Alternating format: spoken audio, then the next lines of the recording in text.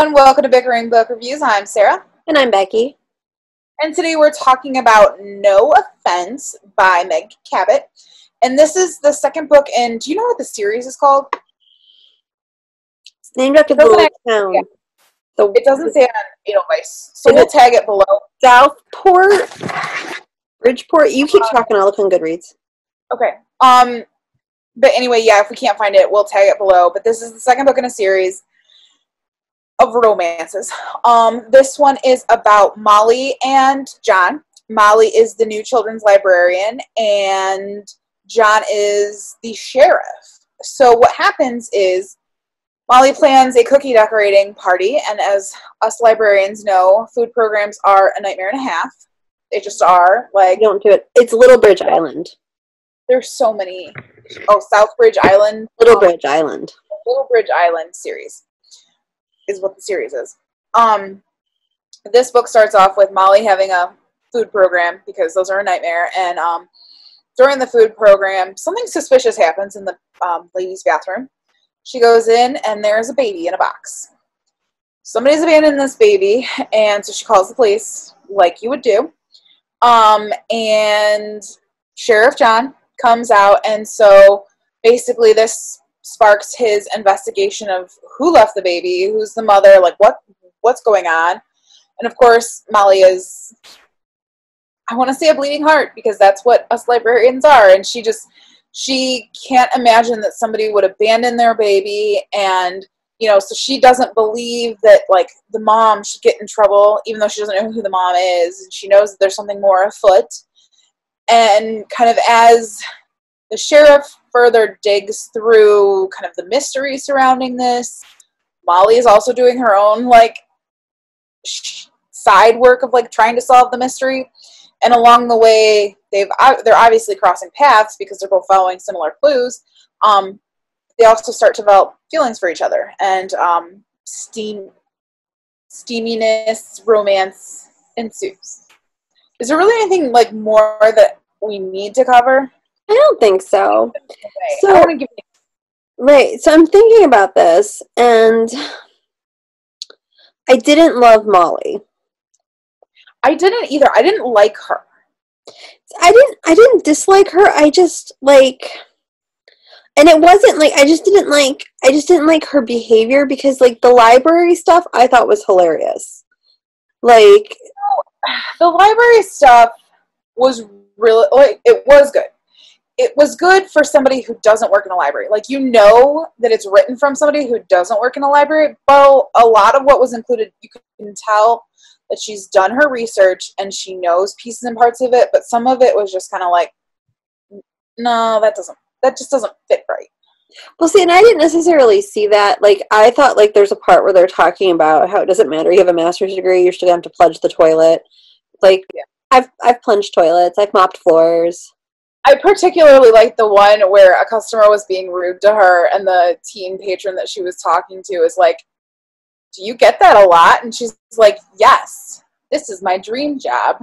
Right. Like, I feel that. I feel that to my core. Right. And so, like, that kind of stuff. There's also a part where, like, she has to teach someone a dance, and they're like, you know this dance? And she's like, you would not believe some of the questions I get asked. And, like, that, I was like, that I felt was very... I don't answer dance questions. I don't. No, but I would find you a website that shows you how to do it. We'd watch YouTube videos together. Yes. So so that kind of stuff, and so I feel like if I was basing it, because I liked John. I thought John was a strong character. He was a single father. I love when single fathers are depicted as being dedicated parents. Yeah, and I love how he didn't always get it. Like, he wasn't perfect. Like, he didn't get what was going on sometimes, but he was open-minded enough to learn and to listen, and I appreciated that. And I liked that, and it felt realistic. Right. And so I feel like, and like the mystery, I kind of like... I thought that was weird. So I didn't think that was that weird. It was just like a strange element to it. Like, especially because it was like this cult leader guy who is potentially stalking people. Like, it was just strange. Yeah. I don't know. That part didn't really work for me. And the other part that didn't really work for me is, like, the the steamy scenes. Like, I just, like, I wasn't all in for their relationship to, like, care. I don't know. Like, I'm reading it and I'm like, I wish this was the boyfriend material. Like, because that was steamy and awesome and adorable.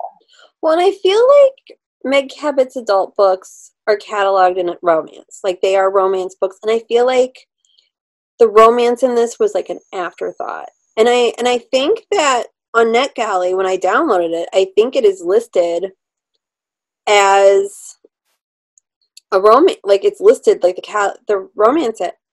And I almost kind of wish that they hadn't gone there. Yeah, I mean, it's built like a romance, but you're right. Like, romance really doesn't actually encompass what this book is about.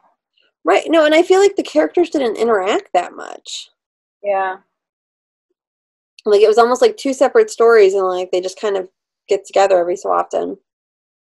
But I did like it, and I would probably read another book in this world.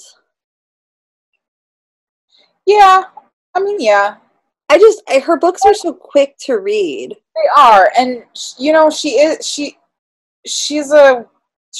written so many that she can write. She's developed that skill. So she can create these kind of well-stocked plots and all of that. It's a little quirky.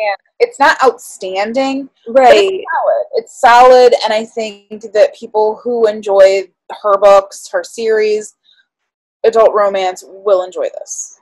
Right. So are we ready to rate? Yeah, we should rate it. Okay, so our rating scale goes from 5 unicorns down to 2 unicorns. If we don't like it, doesn't get a horn because it's not magical, and it is therefore a horse. There you go.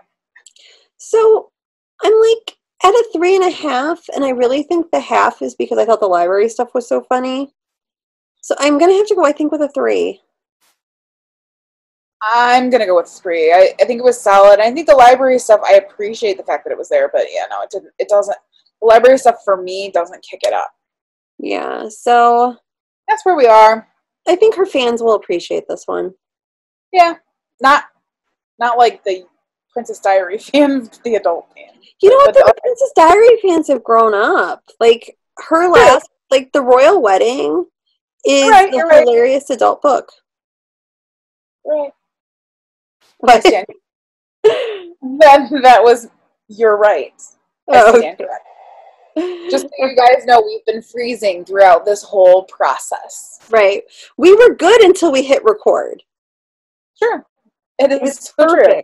And then we hit record, and Zoom was like, ta, in your face.